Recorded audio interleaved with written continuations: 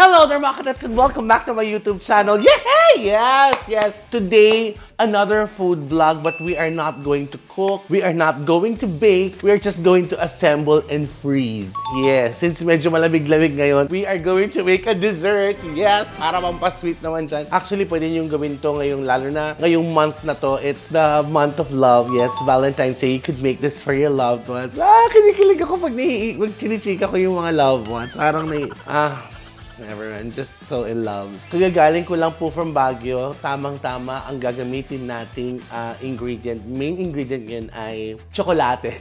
Pero ako binili strawberry. Pero pinipilit kong gawin yun kasi gusto kong gumawa ng homemade ice cream. Hari nawa, ma-figure out namin kung paano gamitin yung ice cream maker dito sa bahay. Kung sakaling inuwi kong strawberry galing Baguio, medyo labo na, chichibugin na namin yun. And then we'll just buy a new one dito sa grocery. But for today, we are going to make yung no-bake chocolate ice cream cake.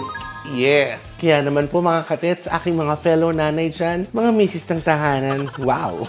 Let's go! Eto na po tayo sa ingredients. At nandito tayo, of course, sa dirty kitchen namin that it's not dirty. Alam mo, ang dami nagsasabi dyan, dami nagko-comment na yung dirty kitchen nyo, ang ganda, it's not dirty. Well, yes, hindi po talaga pwedeng maging dirty dahil alam nyo na, di ba? May naka-monitor. Ito, actually, before I continue, this vlog po, it's not sponsored na. Nagkataon na, po talaga yan. Actually, ano bang generic name nito? Chocolate cream filled chocolate cake bar. Pero fudgy bar na lang, para mas madali. Yes, Kuya Lu, may kenemen.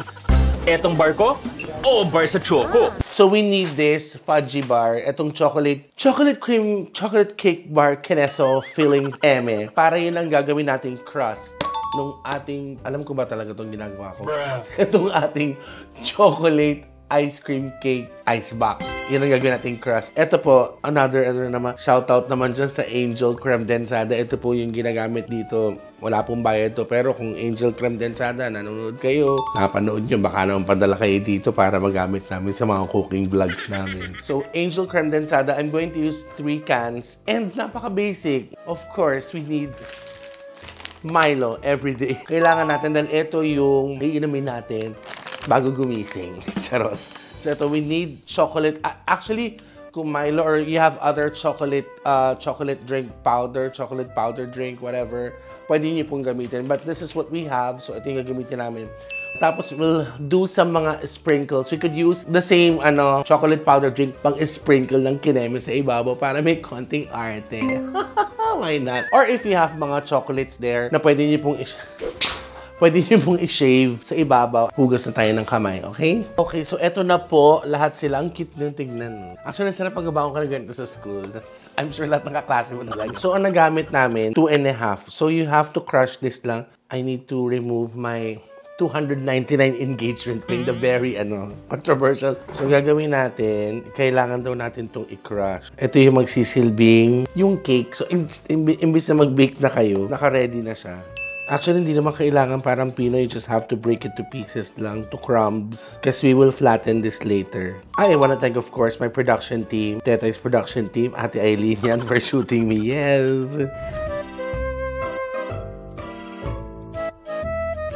Tapos ilalagay na natin yung salt and pepper, oregano, itlog, carrot, sibuyas. Gagawa tayo ng Shanghai using fudgy bar. Tapos we'll have to leave this. Mas best to if iiwanan yung overnight para mas matigas. Masarap pag iniiwan nyo siya ng gano'n yung para tumigas. Ikaw, Ate Eileen, kailan ka nag-iwan ng matigas? Shoutout kay Boy Hapon.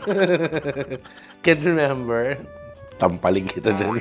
Yan. Pagkatapos ng ganitay, kukunin nyo siya ulit. Tapos kukunin nyo yung wrapper na tinapon nyo. Ibabalik natin sila isa-isa. Tadadaan! This will serve as our chiffon.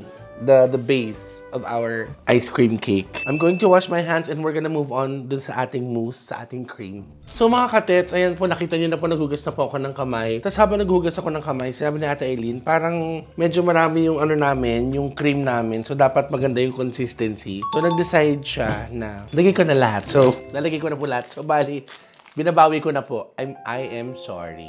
Binabawi ko na po. 3 pong pack ng ganito ang gagamitin ko. Sa ganito, hindi ko alam yung size nito. Basta tansyahin nyo na lang sa ganito kalaking container. Oh, gagawin ko lang to ulit ha. Tapos doon na tayo sa cream. So there you go mga ka-tets. Eto na siya. 3 packs of Fudgy Bar. Yeah. Now we're going to do dun sa cream natin, sa ating mixture. I'm going to use 3 cans of creme densada. And then, I will try to use all-purpose cream dito sa ating sauce. So, matigas siya. Maganda pag matigas, ate. The best, no? Iba pag matigas, no? Nakakawili, no? So, mix muna natin ito. Now, we're going to add our powdered chocolate drink. Tansyan lang po to, ah. Tapos, ito yung iinimin nyo every morning to... Tetay kulang. Kailangan mag-dark ko. Ay, ito na nga siya, oh. Itinog mo alisin nyo na. Ito na po, talaga. Milo, baka naman dyan. Lahat na natin siya. I'll just mix this, tapos pour na natin, ha? Yan. Tapos na yung ating mixture. Ang magsisilbing cream, icing, ice cream mo. Hindi magagawa yan kung wala tayong wire whisk galing sa Ultra Mega for 99 pesos. Yummy! Sarap, promise. Alam mo, kaya rin na ito pang palaman. Wash lang ko hands. Okay, mga ka-tets, so ito na po. Ito na po yung ating pang-toppings, kineme, yung ating mixture ng chocolate drink with warm water. So, i-chill lang natin ng konti para tumigas ibabaw before we put this on top. Tapos chill sila ulit. Tapos lalagyan natin siya ng mga topping. Okay? So, let's be patient. The next day. Okay, mga ka-tets, yes, good morning. Kahapon, good afternoon, good evening. Huwag po kayo magtaka dahil kauwi ko lang po galing sa set. So, ginawa ko siya kahapon bago ako pumasok sa hideout. I had to leave it talaga. Ito na po siya, matigas na po siya. Simple lang po siya, pero medyo matagal siyang gawin. So, kailangan na natin. Ayan, ready na po. Ito na siya, yung ating pang-ibabaw. So, lalagyan na natin. And then, we have to chill it again. So,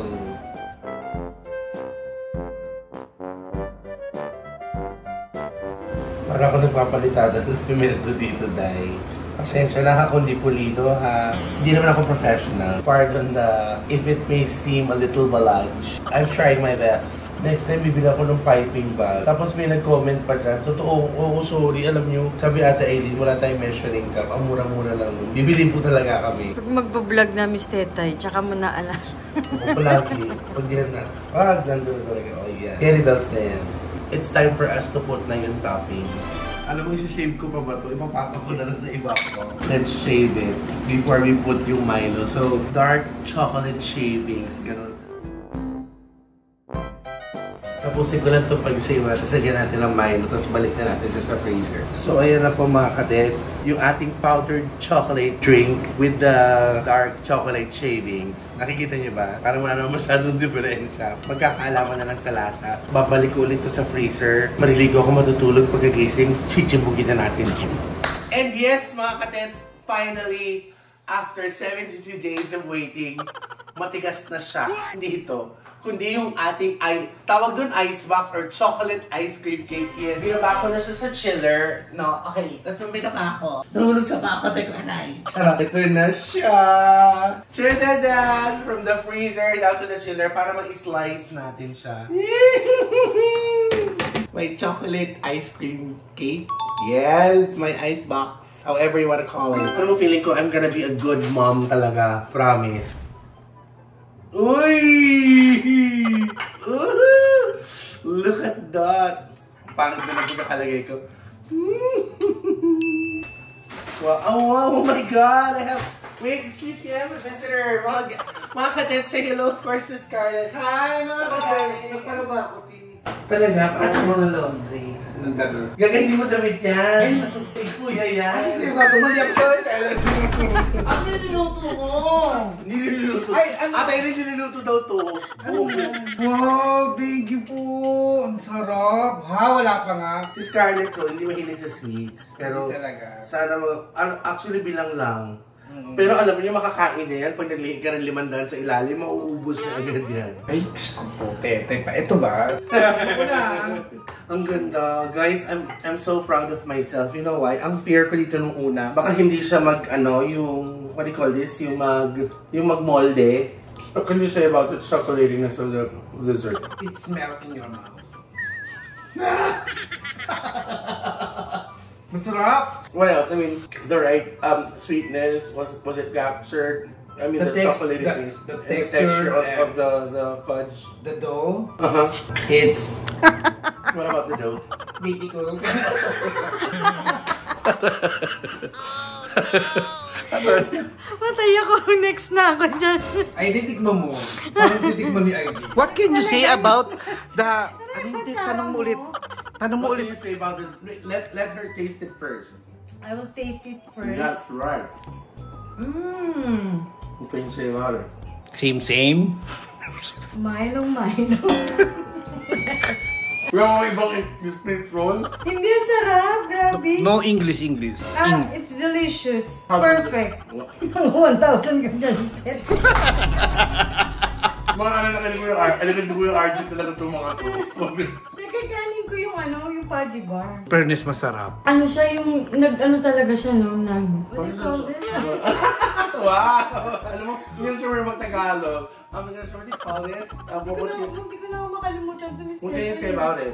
Ano make me Huwag niyo naman. Pero excited kami talaga kumain ito. Kaya mga ka-tets, gayahin niyo yung menu ni Miss Tetay yung sarap. Masarap siya in fairness. Nagustuhan ko siya. Tapos yung parang yung creme din sana, talagang naging parang ice cream. So would you recommend this to all the mothers watching? They could make this for their children also? Yes, yung mga English? Tagalog na lang. English. All the mothers out there. I'm the kids out there. Please subscribe. Mga ka-tets, I'm just so happy kasi ang ganda na pagkakagawa ko. Thank you, Lord. Ang sarap niya. Nag-settle. Basta, mumolde siya agad. Thank you so much. It's very... mga chocolate pa ako pasensya. It's very easy. The ingredients are super affordable. You could try this at home. More of this kind of mga inexpensive recipes, pwedeng ulam, dessert, will be coming your way, guys. Gagawin po natin yan. Okay, so thank you so much, Ate Aileen. Ludo, thank you so much for guesting. Yes! So mga ka-tets, lahat po ng channel ng Bexpot nandyan. Subscribe na lang po kayo to Happiness. And enjoy your ice cream, choco cake, or icebox. Kung gusto yung tawag, carry lang. Basta be more loving and caring everyday. Love, love, love! Woo! Pero masarap ate, no? Nakapag-English ka. Hindi nga eh. Sobrang sarap. Gusto mo na kumain. Bye, guys! Interview eh. It's not a game, it's a rich thing.